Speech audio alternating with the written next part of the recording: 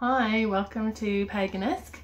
I am a week late with the weekly cards for last week, so I think that I still want to do them, so they could probably be a kind of a reflective sort of thing before I do this week coming.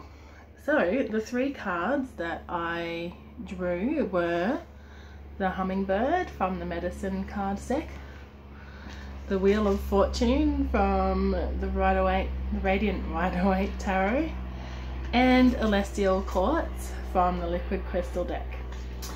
So, the general theme of the week were about fortunes changing, about us finding our personal power again, and really connecting with our inner truths and sort of coming to terms with what we do and don't want in our lives and what we can do to sort of move on from that. So I'll start with the Wheel of Fortune.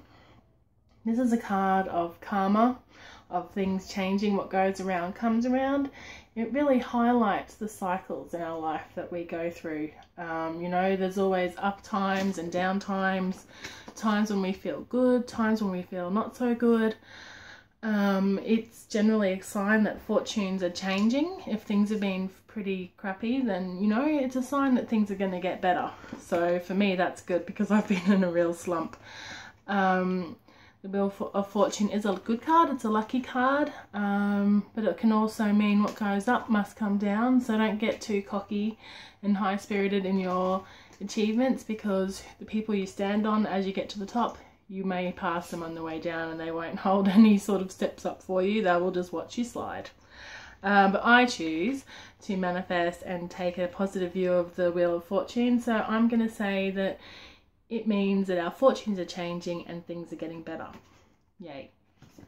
Now, in that process, we come across the Hummingbird. Now, the Hummingbird is a beautiful little bird. It represents joy and grace and love and beauty in the smaller things in life. So when you're trying to come out of a slump, like me, this Hummingbird is a sign, you know, to be grateful for what you have around you. Look at the little things, take small pleasures in life, you know, and find your joy. Do what makes you happy.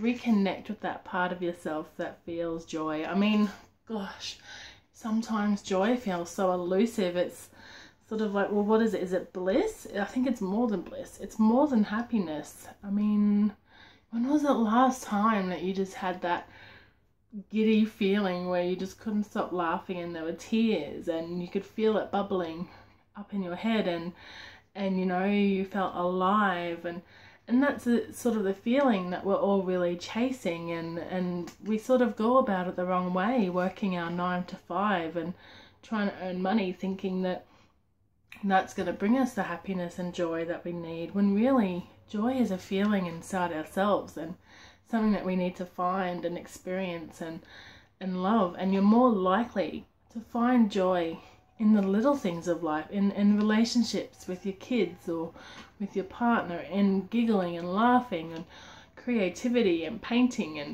and doing things that you love. So I mean, the message of this week was really to connect with what you love to do. Do that. Don't compare yourself to others. Don't feel like you have to do things a certain way. Follow the rules and pay your bills and things like that, but bring some joy into it, some happiness into it. It's all about perspective and attitude. And this brings us to our last card, which was Elestial Quartz. Now, the message of this card is about angelic truth. So it's telling you that the angels are around you. They want to reconnect with you. They want to help you. But not just your angels, your spirit guides, or even that part of yourself that pushes you forward, that connects you with, you know, your deeper soul. You know, the Elestial Quartz, it's great for working with your crown chakra as well, and Archangel Michael. But it's really about finding your truth, speaking your truth, your authenticity. We sort of feel that we have to do certain things or act certain ways in order to be accepted by others, or in order to reach the general consensus of where we should be. But it's not always that way. If you're not happy doing something, if you're not happy, you know, if you're not representing or being your true self, you're not going to be happy. I mean, it encourages you, like, You know, if you're doing something for people that you don't really want to do, but you feel like you should do, that's not speaking your truth. You're not being authentic. You're deceiving yourself, and you're deceiving them because they think that you want to do this thing and you really don't. You know, or it's when you're sort of, you know, you have deep thoughts or feelings about a particular issue, but you're afraid to speak up or afraid to even admit it to yourself. That's not really being authentic. So you're not really living your truth. You're not really, you know, honouring the person that you are.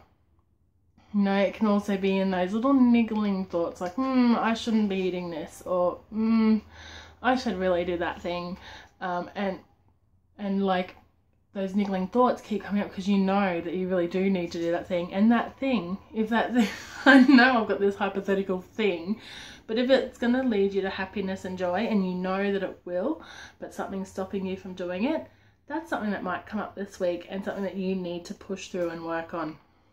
So thinking about the last week, if those issues have come up, if there's something that's been niggling at you that you want to get through or want to do, something that you need to push past, well, now's a great time to do it. We've just had the full moon, or we're currently in the full moon phase where everything is powerful and manifesty and ready to be released or encompassed.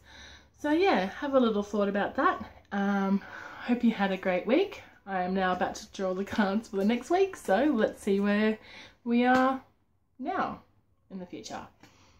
Ooh. Okay, I'm really great at ending, so I'm gonna end here.